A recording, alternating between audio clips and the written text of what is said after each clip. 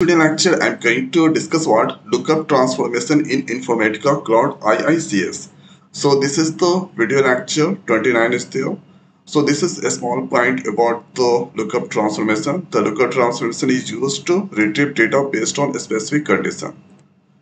So this is example. We can use lookup transformation to retrieve values from database table for codes used in the source data. So let's see the example. So first you are going to create new mapping. Let's select your mapping and click on this create. Now the next is here, let's give the name m underscore lookup underscore example. After that, let's select here the source. Source going to select, and this going to use here the database hrcon, and going to use the table employees. So this is the table that I'm going to use.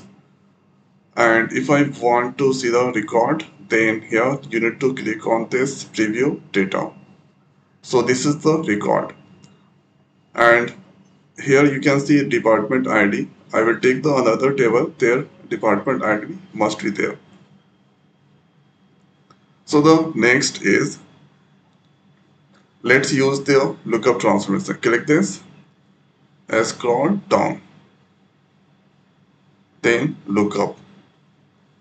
And here this is the lookup transformation, and let's see the properties. Incoming field, you can see this all are incoming field, and lookup object. So let's select here lookup object hrcon, and going to select the lookup object, and here departments. So departments table that going to use. See the record inside there in the department. So it has 4 columns there. So department ID present in source table, and here lookup table department ID that also present. So with the help of this department ID, we can make some condition. Now after that, here if you want to see, then here you can see advanced part, lookup SQL override, source lookup source filter, this all. Let's go on this lookup condition. Here you can see there is the naming conflict. So let's resolve this. So here from source, here let's select prefix. So source I'm going to include e underscore. Now you can see the naming that there is no any problem with the naming. Now let's give the condition. So here this is lookup field. Let's select department ID and equal operator. You can use any, and incoming field. So here since e underscore that I added in the prefix. So only department ID are the same. So this is the same. This is incoming from source field, and this here lookup field. After that, return values, this all. That's from the lookup. If I go on this advanced, you can see this all properties of lookup transformation. So this I will discuss in a later video. Now the next is, so lookup part that has done. After that, let's drag, and here going to select the target. So incoming field, you can see this all are incoming field is there. So I don't want this all field, I don't want load into the target file. So for this one, let's do here, let's click on this plus. Here let's click on this exclude, and click on this configure. So department ID from departments I don't need, rename that's fine, and here this is that's fine from source. This I don't need, employee ID that's fine, Hire date I don't need. Last name this is not required there. So according to requirement, you should select the field.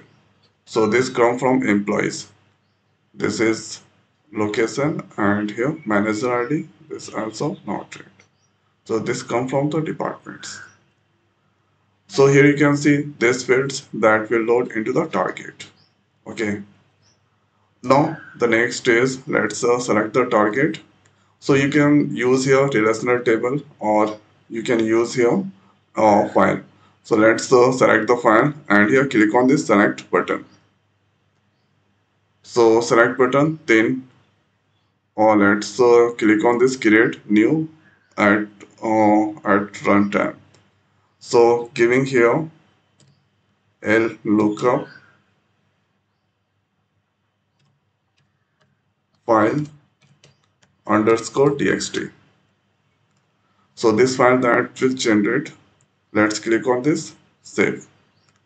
So let's click on this OK and target field you can see because selected file so that's come below. Now the next is let's click on this save button.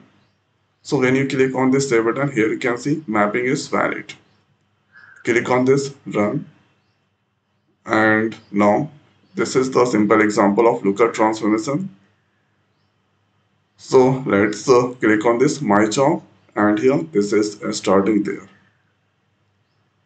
And here with the help of this lookup transformation we can use to retrieve data from the specific lookup condition. So condition that I specified there, ID, department ID of the source and department ID of the lookup must be same.